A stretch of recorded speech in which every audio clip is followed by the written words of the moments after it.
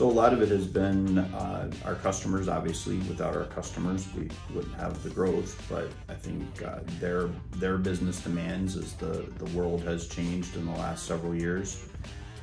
So that has given us the opportunity to look at bigger and different projects, consolidations, growth, new buildings, all kinds of different areas that we've done projects and moved into, as well as just acquisitions within Apex. We've grown into Denver, we've grown into the Carolinas, so that's given us a little bit bigger footprint, different customers, different needs that we get to uncover through those customers.